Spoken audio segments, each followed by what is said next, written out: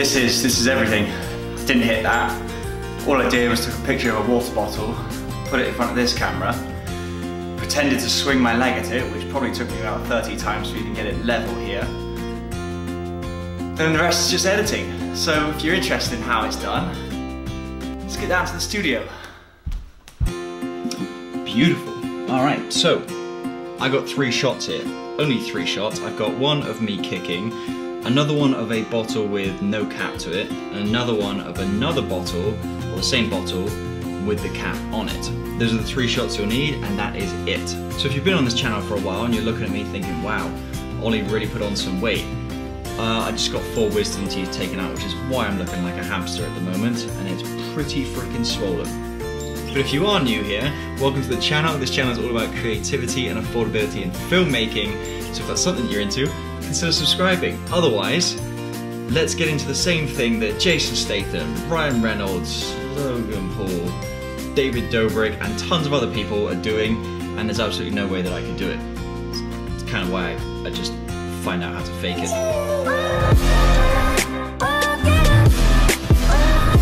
So getting into this, I'm going to show you guys how to do a basic version, and then I'm going to give you a few extra tips to make it look way better. So first thing you're going to do on the bottom layer, your main timeline, is you're going to put the shot of you kicking. Then on top of that, you're going to add a layer of the bottle without the bottle cap.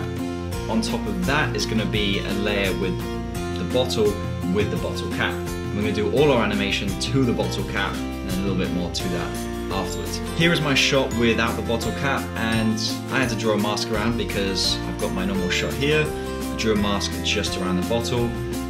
Then my next shot is, all that is just the bottle cap. So if I disable my layer below that, you'll see that actually this shot is just the cap of the bottle. Now it's extremely important here that you do not get the plastic around just underneath the cap as well, the bit that secures it in place. Do not add that into the mask. So now you've got your masks added to those, you want to make sure that you're getting all those to the same color. You don't want your bottles to stand out from the rest of your shot as if it's too dark, too light, too highly saturated. Get it just right. Now, you're going to go to the point in your clip where you actually kick the bottle. So I've left a marker point down here to where I kick, which is just here. And this is where you're going to start your animation. So it depends on you and how you want to do this, but I'm going to show you what I did. If I click on my 3rd layer here, this is going to be the one with just the red cap like this. I've done some keyframing on the y-axis. A bit after that's the x-axis, the rotation, and the scale. So if I open up my transform tools, you'll start to see the keyframes on my shot here.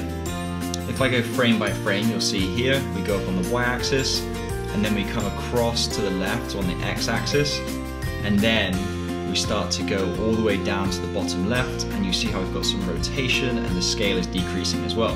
And you see I've added a little bit of rotation as well as the bottle comes off the top, just to, a little bit of fanciness. Now this is where you can get a little bit fancy. If you click on your keyframes, you'll have these little toggle points that come up. If they don't come up, just right click on it and click smooth.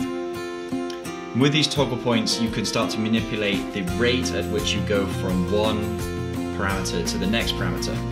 So in this case, I'm going from X and Y parameter, whatever this is, all the way to X and Y parameter down here. And for me, I want to speed that up gradually over time. So I've stretched out my toggle point here, rather than it being stuck up here somewhere. I've pulled it out down here, and that allows that time period to be longer and allows it to almost like ramp up in speed. So that's how you manipulate that, but how do you make it look even better, even more realistic? First thing we're going to do is add some motion blur or some directional blur to the bottle cap. We're going to make it look like it's rotating or spinning really fast. So I've just gone to my effects, drag that effect onto here, and I go to when I first kick the bottle. I'm going to set a keyframe point, the amount all the way down at 0, and then I'm going to ramp up over just like a single frame. That's how quickly it's going to speed up, and then speed up very gradually again over time, and then that's how you get that kind of stretch looking. Let's see, we've got that blur. If I turn this off and then back on again, you'll see how you've got that blur around the bottle cap.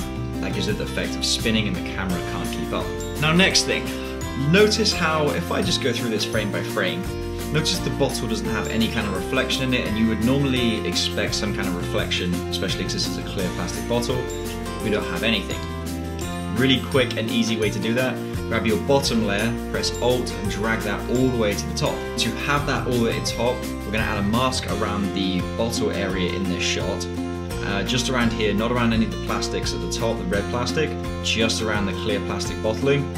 And then we're going to open up our mask. We're going to drop the opacity all the way down to just below 10 or whatever you think looks good for your shot. And it gives that effect as if you've got the reflection behind the bottle, but in actual fact, it's in front of the bottle. We've just dropped the opacity down so much that it barely shows. Final 2 points here.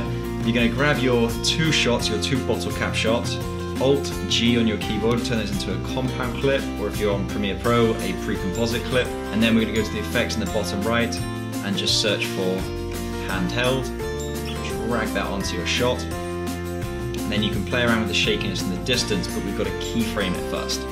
The whole point of this effect is to give it that look as if the bottle's moving a little bit as we kick it. So I'm going to go to the point that I kick the bottle here, the shakiness all the way down, get a keyframe point, and then next frame I'm going to bring it up. I'm not going to bring it up very high because I am that pro, remember?